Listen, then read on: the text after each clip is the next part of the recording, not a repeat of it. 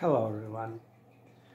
Opportunity never knocks twice at any man's door.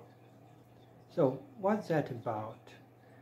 This proverb encourages us to act and gain advantages from the first time when we have it, and don't postpone it, delay, put it off. So it's like you live only once, yeah, like that abbreviation YLO. And if we don't use our opportunities, we risk to lose our happiness and prosperous life. So don't be shy, and whenever you have something to say or represent yourself from the better side, or to help somebody, so that will like not just promote help to a person, which is obviously a good thing, but also will represent you from the better side, which is not the aim of your acting, of your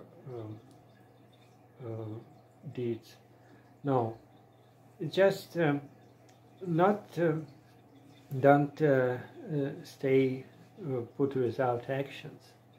Always try something good, only good things, so which will like expose you in the side of society. And I don't ask you acting and putting your life in a risk and danger. No, just use your opportunities, because if you think that yeah, probably it's time you to speak up, but suddenly you just decided to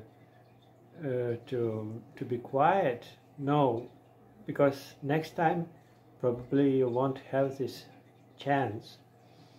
So like at some meetings in your company, or just in the university, with those ideas of celebration, so where you can show your leadership, your leading skills.